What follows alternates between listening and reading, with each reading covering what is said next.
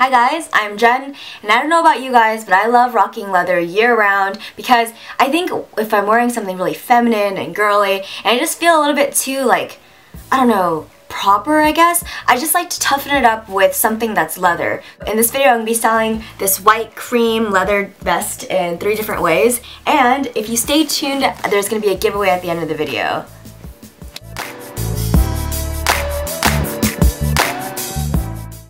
Okay, alright, you made it to the first outfit, and I'm going to be talking about the leather vest for a bit. I'm loving the studs on the lapels. I think it's a great little detail. I think the chunky zipper is a really cool touch, and I'm really digging that.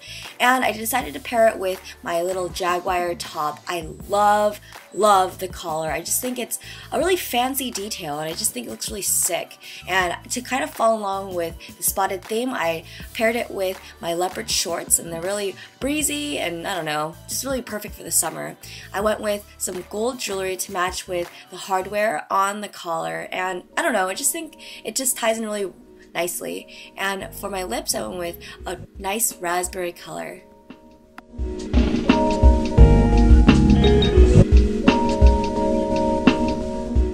So my second outfit is more of my edgy, tough, bad gal outfit, and I think the vest works really well with my Cramps tee. And if you don't know who the Cramps are, it's this amazing punk band that was formed in the late 70s, so check them out. I thought the studding on the shirt went really well with the studding on the vest. I just thought, I don't know, it's just kind of cute to kind of correlate them both. To soften up the entire look, I went with something very girly, which are these lace tiered shorts. I just think it adds a nice feminine touch to my look, but not too girly girl. And for jewelry, I kind of went with more of an eclectic mix. I went with this skull turquoise bracelet along with this silver bracelet. And for, I don't know, more accessories on the bottom, I went with these sheer socks, and I really like the thick band on the knee. And for shoes, I went with something very basic, which are these little ankle booties from Schumann. And for my hat, of course, I went with a beanie because it kind of grunges up the entire look.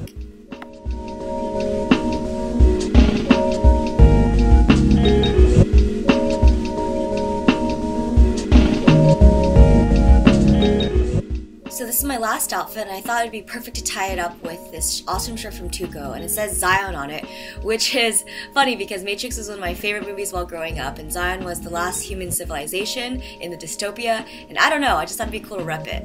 And for shorts, I paired it with these fancy houndstooth shorts from American Apparel. I wanted to go for more of a warmer type jewelry, so I went with one minimal fox ring. And for shoes, I went with my Deandries because I said this a million times, but they're my favorite platforms at the moment.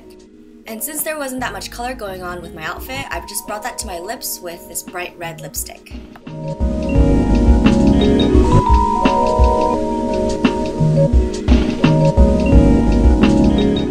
Cool, you made it to the end of the video, and I just wanted to say that Pixie Market is doing a giveaway on a gift card, and so here are the rules. 1, you should be a subscriber to Close Encounters. I don't know, I just think that's like the most basic rule. 2, you have to like their Facebook page, and the links will be down in the description bar. 3, you have to enter the contest via the tab in Pixie Market's Facebook, so you can kind of just rush over there and see what that's kind of about.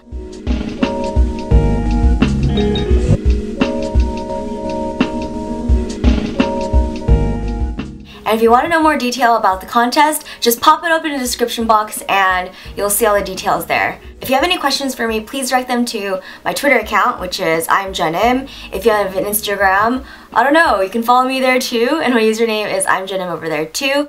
I hope you guys liked the video, and I will talk to you guys very soon, hopefully. Okay, bye!